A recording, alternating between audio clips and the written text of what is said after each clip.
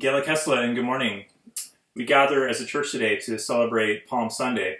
And we don't have a lot of palm trees on the North Island, but what we do have is a surplus of ferns. So I brought a fern frond from my back garden with me this morning to remind me of the celebration of Palm Sunday. So I encourage you, wherever you are, to if you have access to a branch or some kind of greenery, please feel free to bring it in to our worship time together.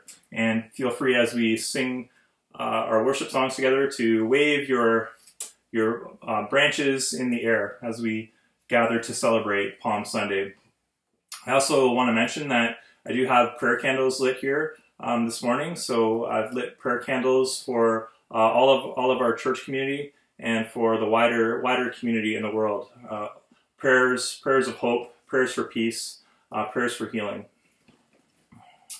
And so, friends, may this time of worship together be a time of refreshment. May it be a time of uplifting. May it be a time of renewed faith, renewed hearts, and renewed lives. And it's important that we acknowledge that as a church we are seated on the traditional territory of the Kwagilth Nation, and also that we are so blessed to be in good relationship with the Gwasla Nakwada nations and the Quatsino Nation, our neighbors on the west coast. So let us join our hearts and minds together in prayer. Let us pray as one people.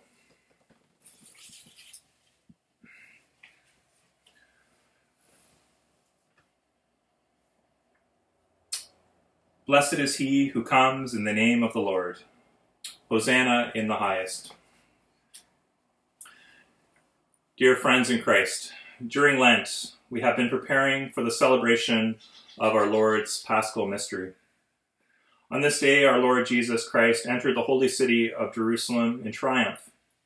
The people welcomed him with palms and shouts of praise. But the path before him led to self-giving, suffering, and death. Today we greet him as our King, although we know his crown is thorns and his throne a cross.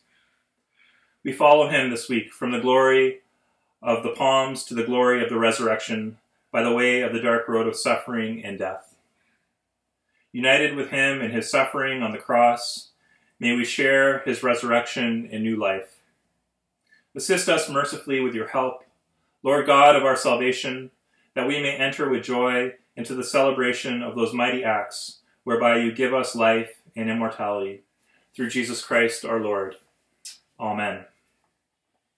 Our opening hymn this morning is from Voices United, hymn number 642, Be Thou My Vision. And I should mention that feel free to follow along in the service. There should be an outline of the bulletin posted on our website and also on YouTube. So let us sing together with raised hearts and raised voices.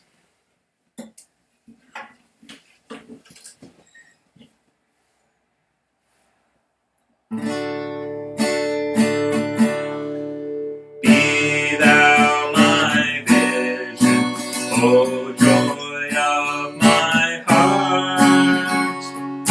Not be all else to me, save that thou art.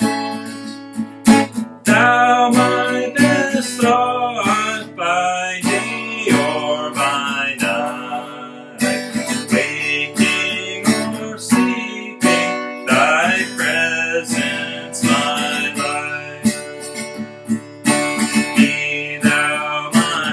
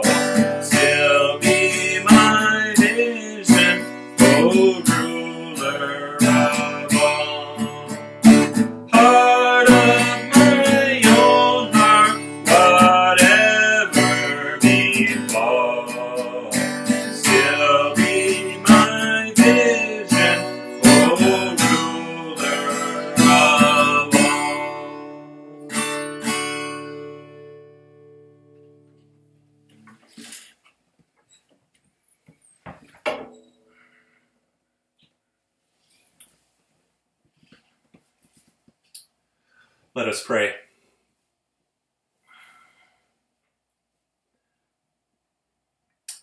Eternal God, we come to you with hungry hearts, waiting to be filled. With a sense of your presence, with a touch of your Spirit, with new energy for service. Come to us, we pray. Be with us. Touch us. Empower us as your people, that we might worship you and act in the world for Jesus' sake. Amen.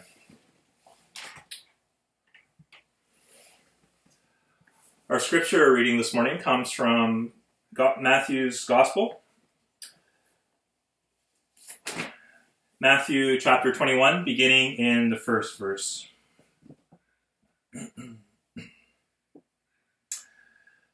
When they had come near Jerusalem and had reached Bethphage at the Mount of Olives, Jesus sent 2 disciples, saying to them, "Go into the village ahead of you, and immediately you will find a donkey tied, and a colt with her.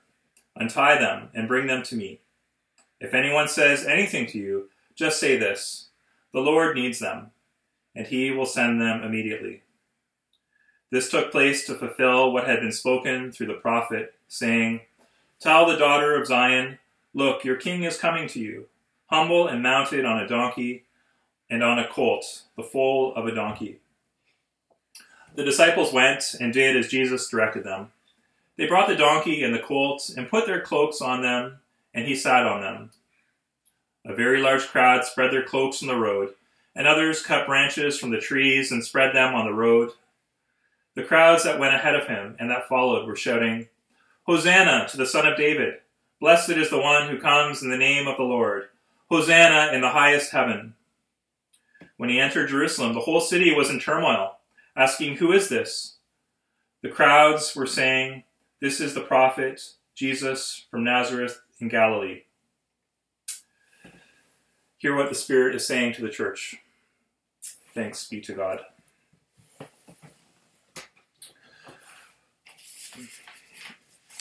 And may I speak in the name of God, Father, Son, and Holy Spirit. Amen.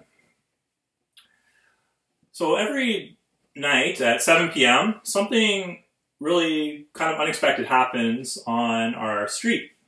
And this obviously has spread across the country and around the world.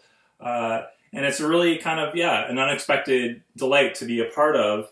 Every evening at 7, people gather on their porches and their driveways and ring bells and bang on pots and pans and just make a lot of noise, all in an act of solidarity for our frontline workers, our health workers, those folks who are right in the thick of the battle against this virus and are doing such amazing work to keep us safe and healthy and taking care of those people who are in need of care at this time.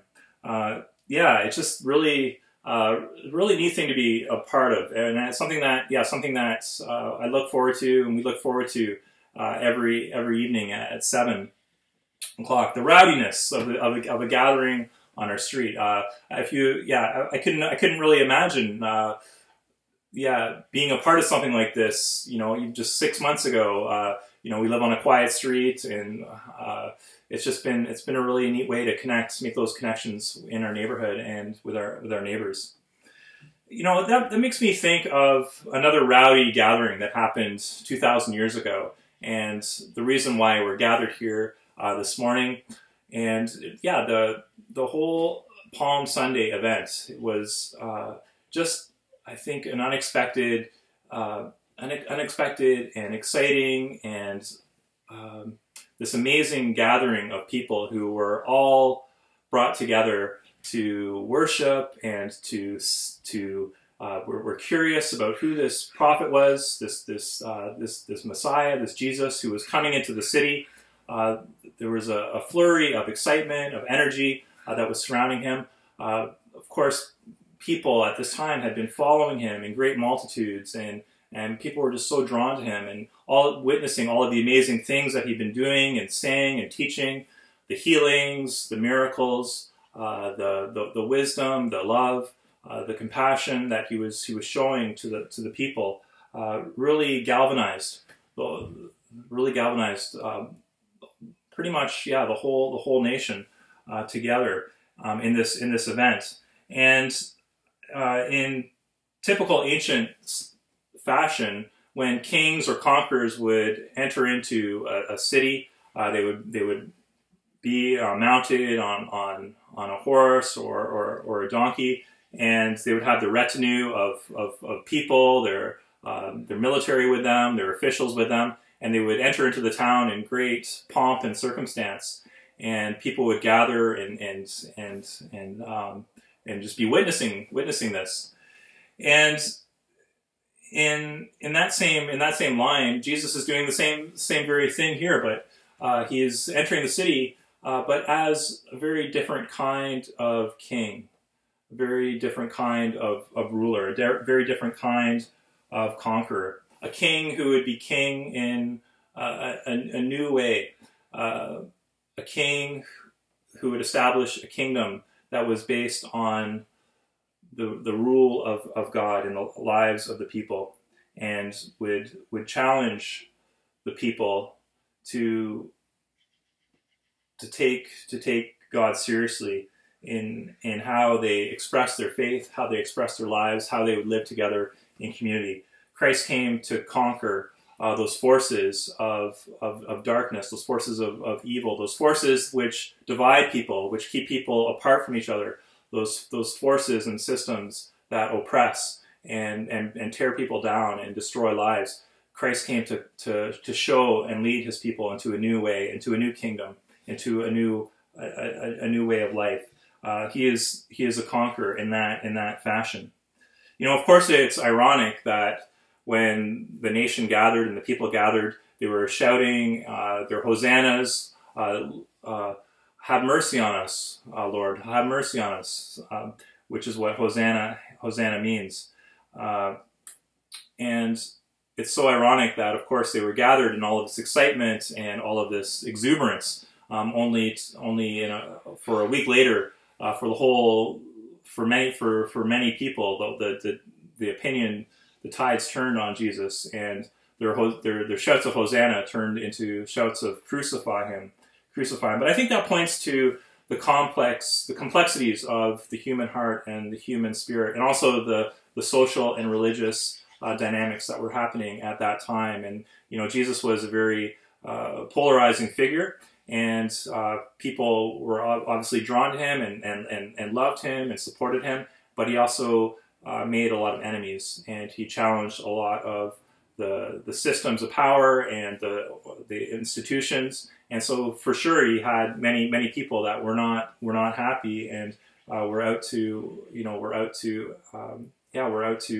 end his life. That's the great irony of Palm Sunday. Those shouts of joy, those shouts of praise turn into shouts of hatred and bitterness and anger just a week later. The other thing I just wanted to mention about Palm Sunday is the prophetic nature of Jesus' entry into the city. Jesus had his face set to Jerusalem for quite a while in his ministry. He was the culmination of his whole life, his whole teaching, his whole ministry was set in Jerusalem, and that's where he was journeying to. And when he enters into the city, after this parade, after this gathering, after all of this exuberance, the first place that he goes to, he heads straight to the temple. And I think that is a really significant action on his part. It's a prophetic action where he goes to the temple, and scholars believe that he went into the court of the Gentiles. And what does he do? He basically boots everyone out who had set up shop, who had set up marketplaces there, who were taking advantage of people, who were basically polluting the true spirit of the temple, of the law, of the prophets. And Jesus was on a Reformation mission to cleanse and purify the temple, and basically to say that the line needs to be drawn here, and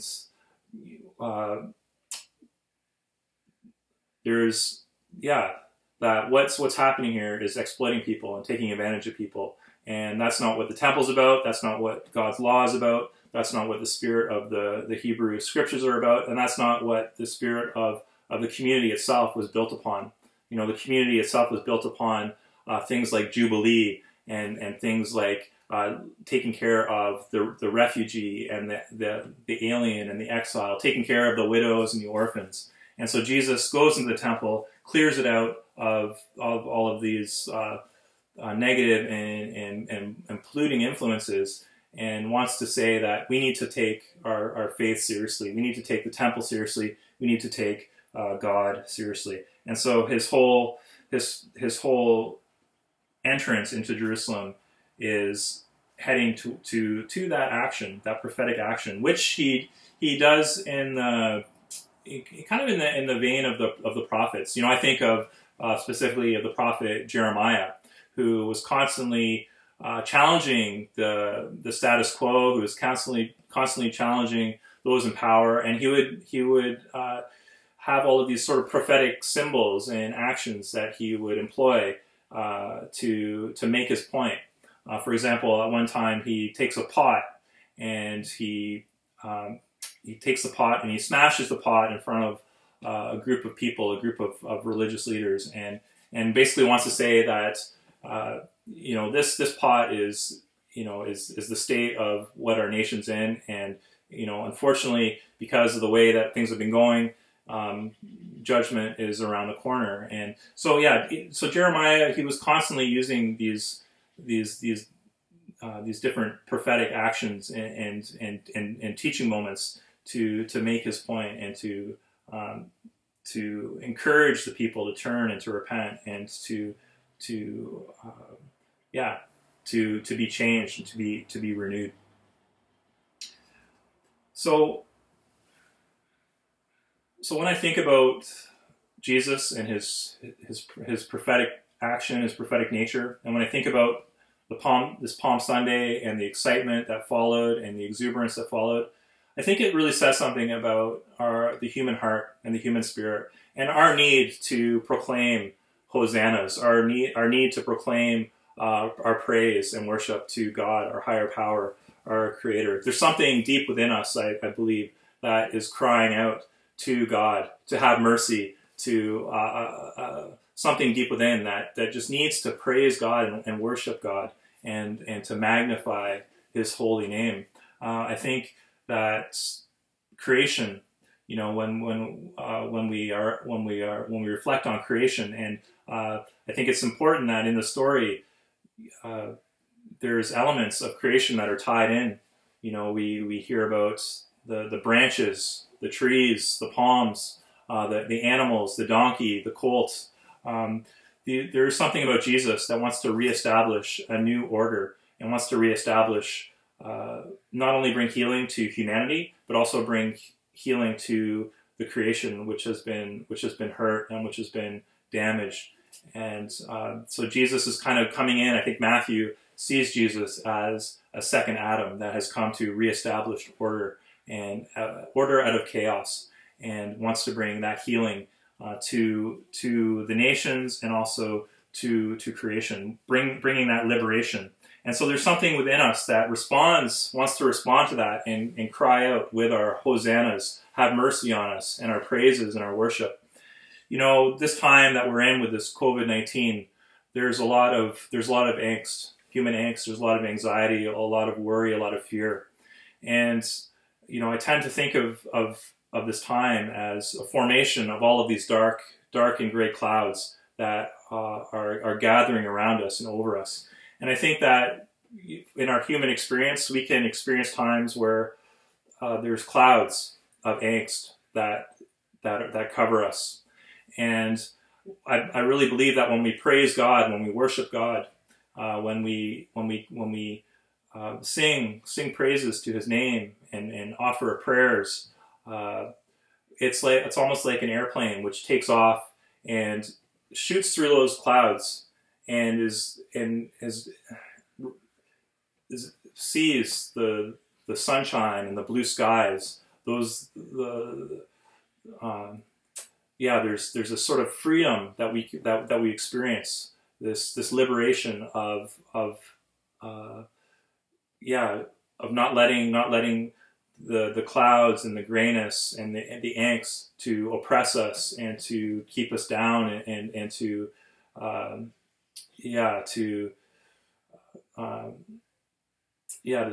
silence us. You know, when we praise God, when we worship God, when we offer our prayers, it's like that plane shooting out through those clouds and into a new expanse of blueness and sunshine and light and levity.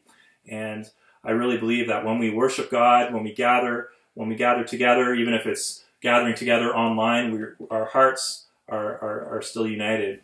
And it's so true that the church is so much more than a building, that we are the church, that you and me, us together, our hearts together, we are united as one people, and we are the church. And as we worship God individually and collectively, it's like we're propelled out of all of that angst, out of all of that grayness, out of all of that darkness, and into a new realm of hope, a new realm of peace, a new realm of light. And Palm Sunday reminds us of that. Of course, we know that we will be traveling down a dark road as we enter into Good Friday and into Easter. We're entering into a time of Jesus' passion, his trial, his suffering, his death. But let us, as we enter into this time, let us remember the importance of offering our praises, the importance of offering our hosannas. Thanks be to God. Amen and amen.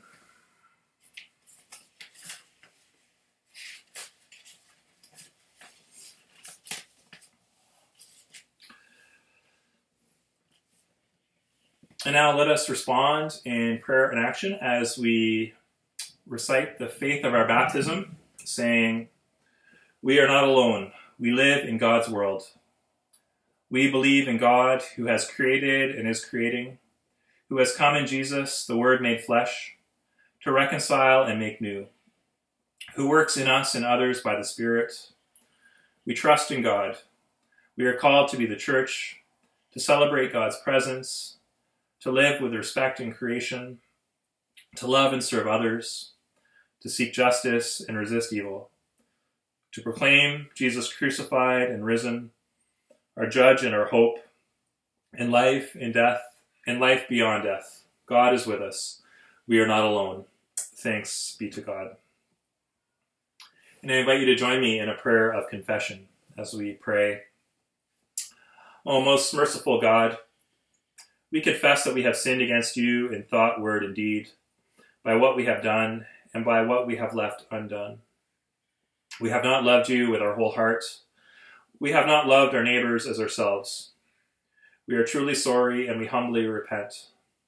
For the sake of your Son, Jesus Christ, have mercy on us and forgive us, that we may delight in your will and walk in your ways, to the glory of your name. Amen. Compassionate One, hear our prayer. Stretch out your hand in healing love. Create in us a clean heart, O God, and renew your Spirit within us. Amen. The peace of Christ be with you all. I invite you to join me in the singing of our offertory hymn. Hymn number 595 in Voices United, "We Are Pilgrims." And just wanted to mention too that during this time where we're not able to physically gather, we're still in need of your offerings, your financial support. So there are ways in which you are able to still give and share with the church. There's some information on the back of the bulletin about that. And God bless you in your support and in your giving.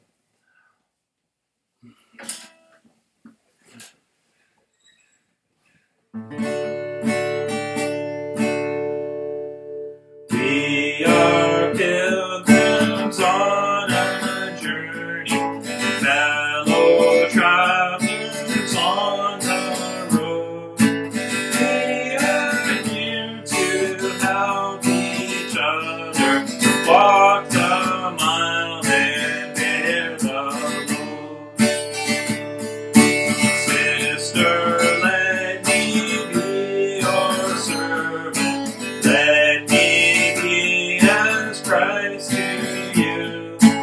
Pray that I may have the grace to let you be my servant too.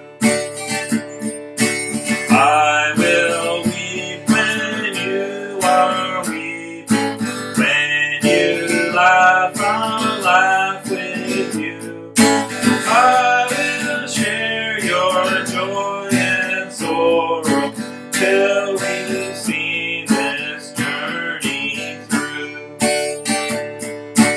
When we sing to God in heaven, we shall find such harmony.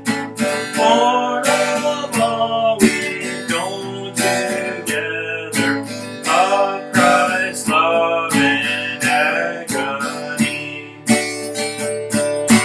Brother, let me be your servant.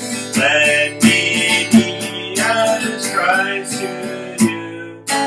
Pray that I may have the grace to let you be my servant too.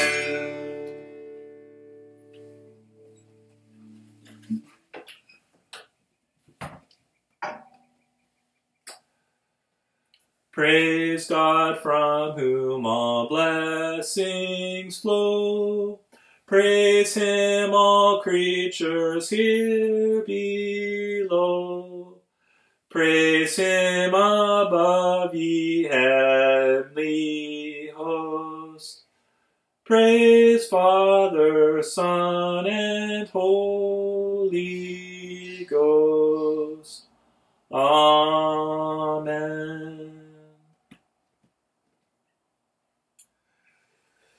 Music and laughter, hands and minds, curiosity and compassion.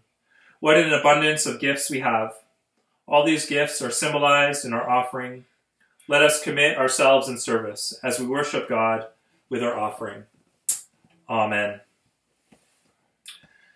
And for our prayers of the people and our shared ministry, Church Cycles of Prayer, we pray for the church. We pray for our church leaders, for Bishop Logan, for Reverend Gail Miller. We pray for all of our churches here on the North Island, in Port Hardy, Port Alice, and Quatsino, Port McNeil, Alert Bay, Kinkham Inlet. We just pray that we may be one through this time of this crisis, that we may offer support and solidarity to one another, that we might witness to be a witness to the world of unity and of your great love for your people. We pray for all of those in authority. We pray for our leaders, for our Prime Minister Justin, our Premier John, our Mayor Dennis. We pray for our health officials, our doctors and scientists. We pray for all of those who are making decisions to benefit society and guide us through this time of wilderness. We pray for our world. We pray especially for those countries that are facing intense hardships with COVID-19. We pray especially for Italy and Spain, for our neighbors to the south. We pray for Iran. We pray for countries where there is still civil war and unrest and war. We pray for countries like Syria, Afghanistan. We pray also for our local community. We pray here for the town of Port Hardy. We pray for all of our seniors and elders who are at home alone, who are feeling isolated, who are feeling lonely, cut off. We just pray that your church will be a support for people through this time. And we just pray, God, that people will know your loving presence in their life, your peace and your hope. We pray for all of those in need. We pray for families that are struggling to put food on their table, families that are have lost employment, that are uncertain where their rent is going to come from, how they're going to pay their bills. We pray for all of those who have departed. Pray for those who are left behind to grieve. We just pray for your healing mercies, and for your grace and your comfort for all of those who are grieving the loss of loved ones at this time.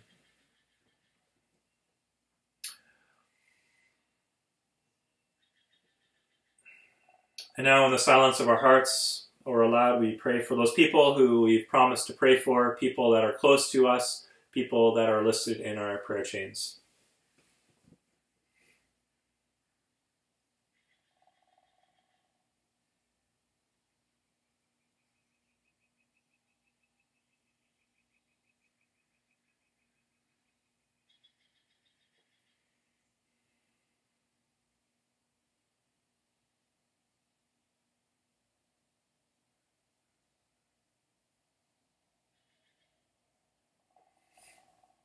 Amen.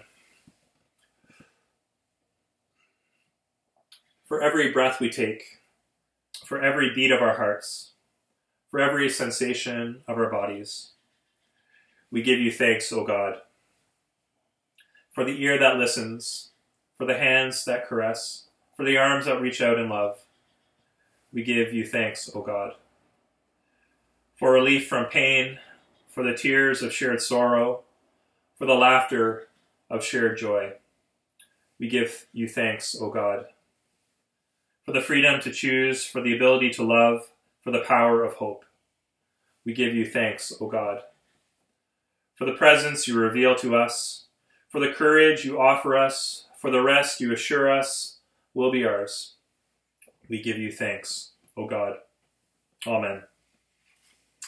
And I'd like to share a poem with you by a Canadian poet, Edward Hartley Duart, who was born in 1828.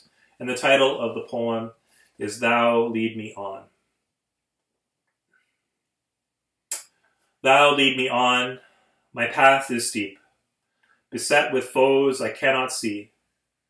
Father, thy child in safety keep, my strength is all from thee. When clouds and darkness round me close, and fierce temptations sorely press, hold thou my hand, repel my foes, with calm endurance bless. Forgive my weak, distrustful fears, let thankful love my portion be, till safe from conflicts, doubts, and tears, I rest above with thee. And I'd like to share with you an earth-based blessing from the East African Medical Missionary Sisters. Spirit of God in the clear running water, blowing to the greatness the trees on the hill, Spirit of God in the finger of morning, fill the earth, bring it to birth, and blow where you will. Blow, blow, blow, till I be but breath of the Spirit, blowing in me. Down in the meadows the willows are moaning, sheep in the pasture land cannot lie still. Spirit of God, creation is groaning.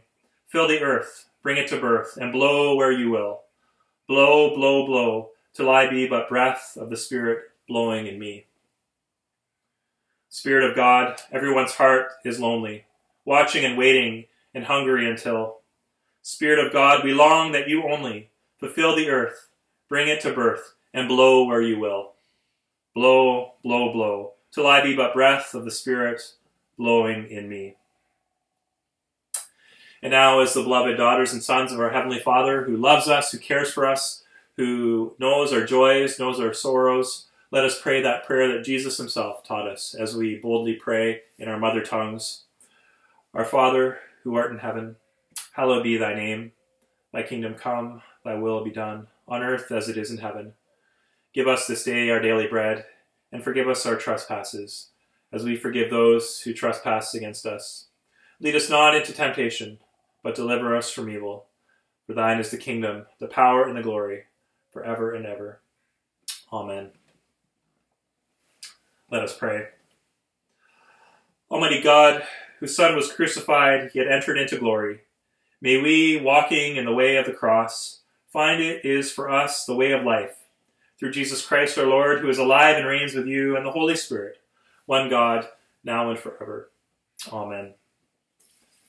And our closing song today, friends, is a chorus called Hosanna.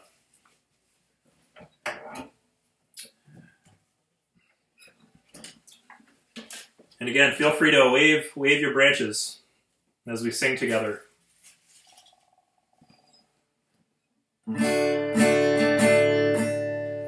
Hosanna, Hosanna, Hosanna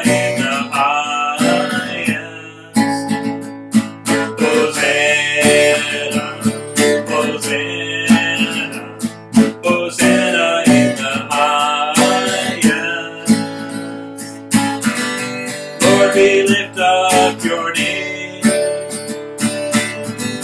with hearts full of praise.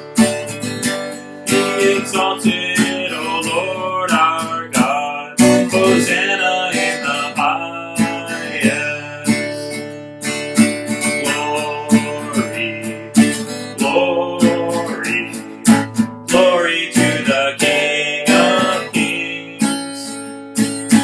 Glory, glory, glory to the King of Kings.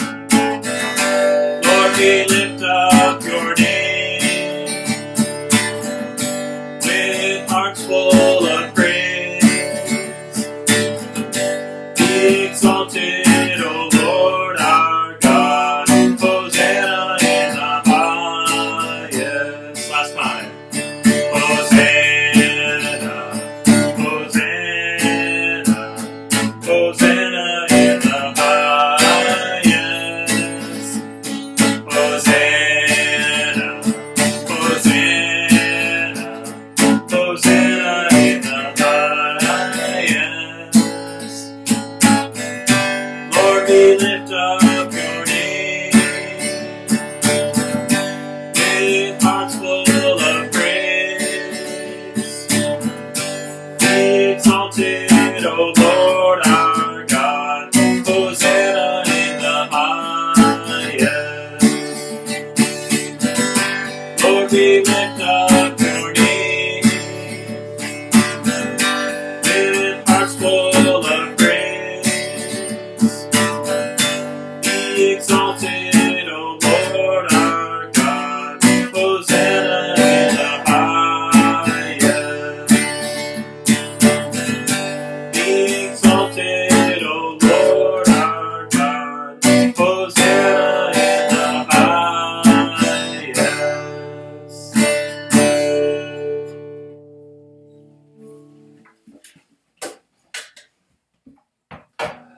So, sisters and brothers in Christ, may the peace of our Lord Jesus Christ go with you wherever he may send you. May he guide you through the wilderness, protect you through the storm. May he bring you home rejoicing at the wonders he has shown you. May he bring you home rejoicing once again through these doors. And may the blessing of God Almighty, the Father, the Son, and the Holy Spirit be with you and the ones you love, now and evermore. Amen. Amen, amen, amen. Friends, our service has come to an end. Let us go in peace to love and serve the Lord and one another. Thanks be to God.